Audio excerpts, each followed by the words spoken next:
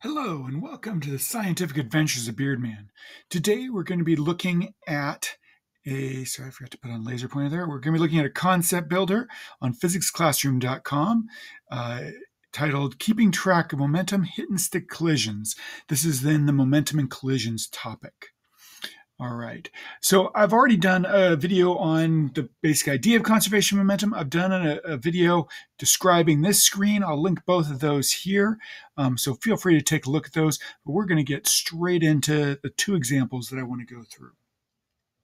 By the way, the difference between this one and the last one is the objects will have different momentums after the collision because they're bouncing apart. They are not sticking together. All right, so let's go ahead and go through and find what we can here in the statement and fill out our chart. So it says a red cart is moving rightward.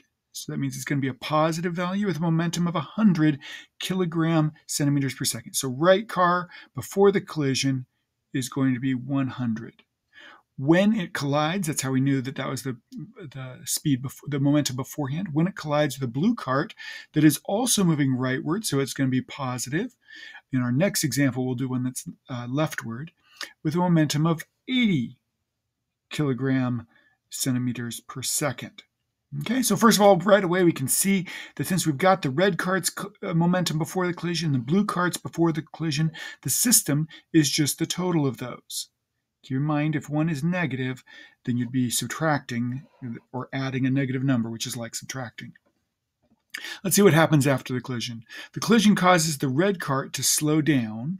Actually, before we even do that, let's just remind ourselves that always, because there's conservation momentum, the momentum of the system before the collision is going to be equal to the momentum of the system after the collision. By the way, there's a whole question that talks about the fact that the momentum before the collision is equal to the momentum after the collision. So don't miss that one. And the change in the momentum of the system will always be zero. That's the idea of conservation momentum, which comes from a force acting on each object for the same amount of time. Anyways, we don't need to get into that now. Go back and review my conservation momentum video if that is not clear. So then let's take a look at what happens to them individually. We see that the red cart slows down, we don't know how much, and the blue cart increases its momentum to 140. So it's telling us what the momentum is after the collision. Okay, so 140. So we can get the change in momentum here. Okay, because we know that before the collision it was 80, then it changed to 140. That means it had to increase by 60, so that would be a positive 60. Well, we know if the total momentum change has to be zero, and this one gains 60 kilogram centimeters per second, this one had to lose 60 kilogram centimeters per second. Because whatever one of the carts gains, the other one had to lose. Otherwise, momentum wouldn't have been conserved.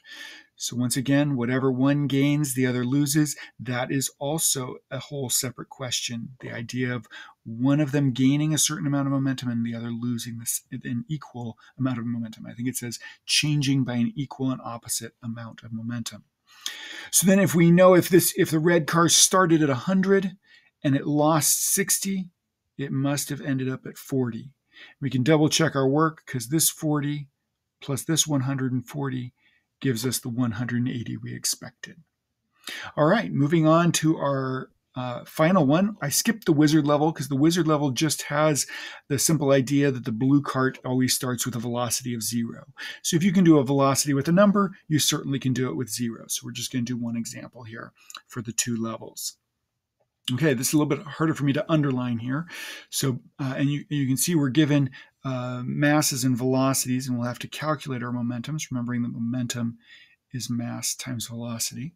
So every time we find a number in the wording up here, we'll write it into our little chart.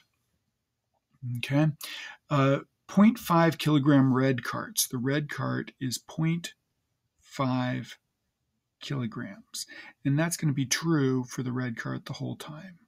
We don't have a situation where it's losing part of itself. It is the same red cart the whole time.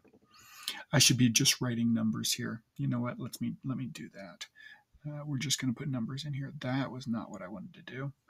Boy, you can tell I haven't used this in a little while. Okay, let's get rid of that. Go to the eraser. There we go. It's a circle, and so I picked a circle. Silly, silly me. Okay, so 0.5 kilograms is our mass of our red car. Okay, and it's moving rightward with a speed of 100. So rightward is the positive direction. So it's moving with 100 when it collides. That's before the collision.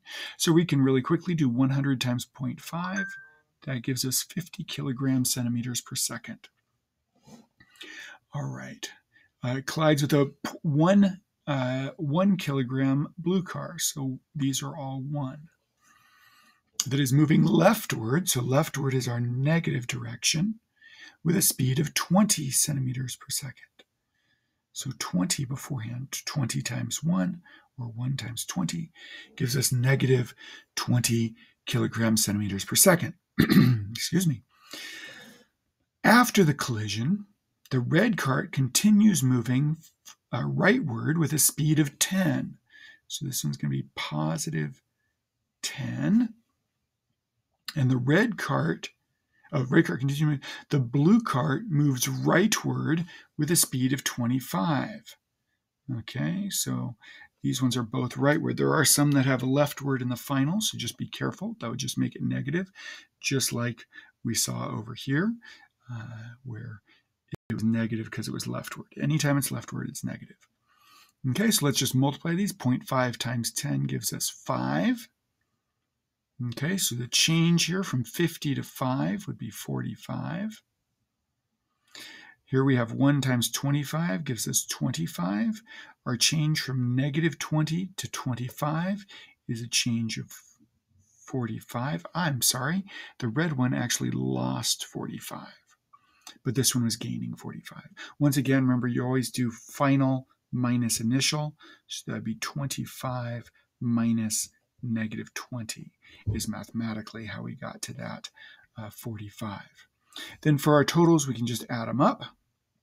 50 plus negative 20 is 30. It started out with 30. It had better end with 30 because the momentum before the collision must equal the momentum after the collision. And sure enough, 5 plus 25 gives us 30. And this should always be 0. 30 changing to 30 is a change of 0.